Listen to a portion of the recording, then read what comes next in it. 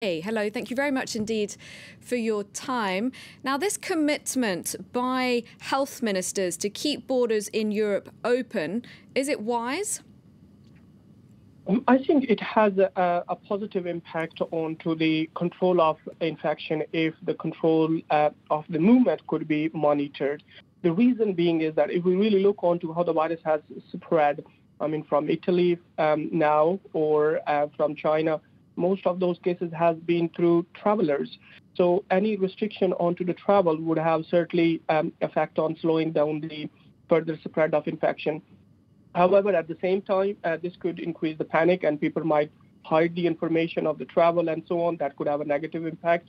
But in general, this would be appreciated if there would be some sort of restriction onto the travel. Speaking of hiding, in Iran, so Iran has the second highest death toll from coronavirus outside of, so after China, and it's feared that the number of cases there is actually higher than what officials are saying. So from what we know, there have been 19 deaths and 139 infections. If there isn't total transparency, what's the risk? How concerning is this? That is one of the major reasons that the disease is emerging in the countries where it hasn't been before, is that the virus has been breeding under the radar because of either lack of awareness or lack of transparency. Those cases were not identified in the beginning. Those remain a super spreader. For example, if we take a look at the initial cases of Iran, those didn't have any direct flight history or the travel history to China, indicating that they got that infection from someone else who has been infected. That is an indication the overall number of cases is underreported and there are a lot more positive cases around in the country. And what do you make of the way the World Health Organization is handling this? They're sending a team to Iran soon. Of course, they didn't declare an emergency straight away. China was criticized for being slow to respond. But what about this international body? Has it been handling the situation well? Well, this time, overall situation has been handled very well compared to previous occasions, such as SARS back in 2003. However, there are still things that could have been improved. For instance, if we look where from this whole scenario started, it was from the Hubei province.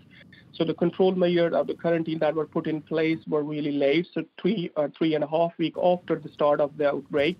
And that was the time, actually, that was the window when most of the people been traveling without any restrictions. Wherever they traveled, they took the virus with them. So any delay in taking mitigation or containment measures, that would have a negative impact onto the further spread of this virus. And that is where the major worry at this moment is.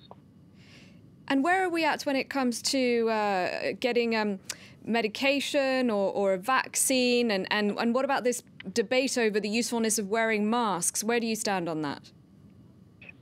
Absolutely. At this moment, most of the efforts has been onto the containment, meaning that identifying positive cases and trying to isolate them and sort of intervening with the transmission potential. The next strategy has to be the vaccine for a long-term perspective. The vaccines are being prepared. They are under different phases of trial, including the vaccine being prepared by my group. So that is a long process, but the things are moving in the right direction. But at the same time, there are different antiviral drugs that are being tested. For example, anti-malarial drug, chloroquine has been used, or Flavivor has been used, and a smaller number of patients that are proving positive toward the treatment of this infection. So things are moving, but this is something very contagious, came in a very short time. Within the history of 2 months, it has spread all continents, over 31 countries already reporting positive. So the virus speed has been a lot faster than our inventions. Thank you very much, Mohammed Mounir, for joining us there.